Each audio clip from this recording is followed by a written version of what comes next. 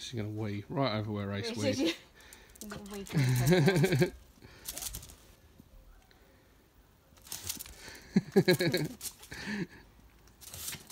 So his body language now with her is completely... He's a bit bemused, to be fair. It's all friendly, yeah. But he's a little bit bemused because obviously dogs don't expect Roxy to be so smash mouth. Like, because she's a little dog, everyone expects a little dog to be yappy or snappy. She's a sucker for a Rottweiler with testicles. Oh, careful, mate. Right. But see how he's starting to mirror her play, so he's starting to do the little bouncy bit. Yeah.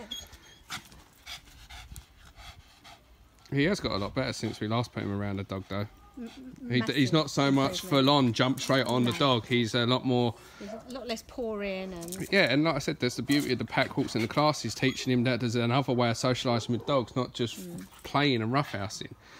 Like I said, most people with assertive breeds like Rottweilers, like German Shepherds, like Dobermans, the mistake they make is when they're a puppy, they think they need to socialise them with absolutely every dog they see, but what they're actually doing is over-socialising the dog.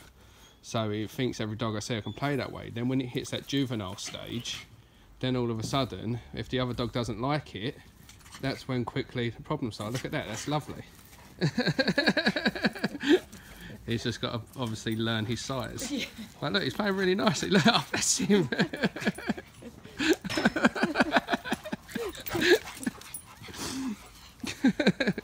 No, actually seen this side of Ace. Normally Ace is like the most calm, laid-back dude in the world. Yeah, he doesn't do a lot of running, bless him. But yeah, like I said, the reason Ace has got no reactivity issues whatsoever towards other dogs, the fact that he's a year old nearly and he's still got his testicles, and people say, oh, you've got to neuter Rottweilers, otherwise they become aggressive. Again, absolute bullshit. It's because you got me in ever since he was a pup, so he's done structured socialising, pack walks, where he's been able to meet some of the dogs and interact with some of the dogs, but also learn that not every dog there he can say hello to, and that there's other ways of playing with a dog other than just jumping on them. Same as in the classes, teaching him obedience around other dogs. And it's also socialising because he's around other dogs. He's just not necessarily playing with them like people think. Right, people think socialising, the dogs have to be doing this. This is the bonus of socialising, because you can have a dog that can do this, but a dog that doesn't need to do this with every dog it sees. I can't see now, you've gone behind the swimming pool. Yeah, when we was in Tenerife, right, come back, look at the wind. Apparently you guys have really bad weather down